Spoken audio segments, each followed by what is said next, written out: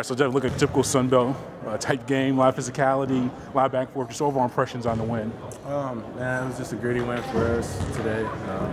Tried to come out a little sloppy. Had to go without D in the second half, so we just pulled it together and were able to pull it out. First half struggles offensively, especially including yourself. Just what was it about that first half, especially towards the end, that you just could not get the ball in the basket?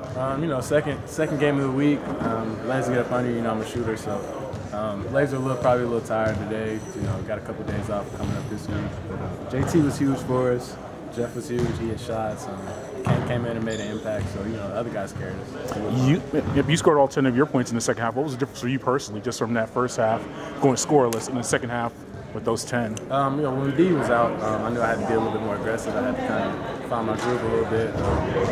Offensively wasn't really there, but driving and kicking to Malik and Jeff and just finding them other guys, man, it helped my game. So you don't always have to score to impact on the offensive end. Yeah, discuss Jordan. You got Tyson, you guys' first start, or at least first start in a while, and you come off the bench, but gave you some big points, especially in the first half. Talk about his contributions for you.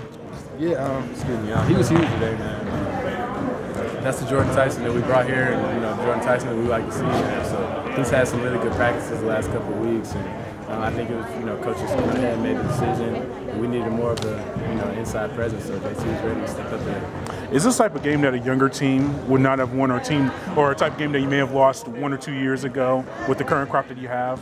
I don't know, man. I personally, Georgia State, we're gonna win games at home, so I don't really know who would be out here if you're young or old. We at the crib, we gotta come up with a win, man. So I think we would have won. And then lastly, Coach talked about look a little fatigued. Just as a team overall, a lot of games you mentioned, second game in a few nights. What are you going to do on your break, and what do you want to work on as you get back in the gym on Tuesday for Georgia Southern? Just really with me, the balance. I felt like I was a little off balance today with my shots, so probably do some stuff with Danica, rehabbing, and stuff like that. Man.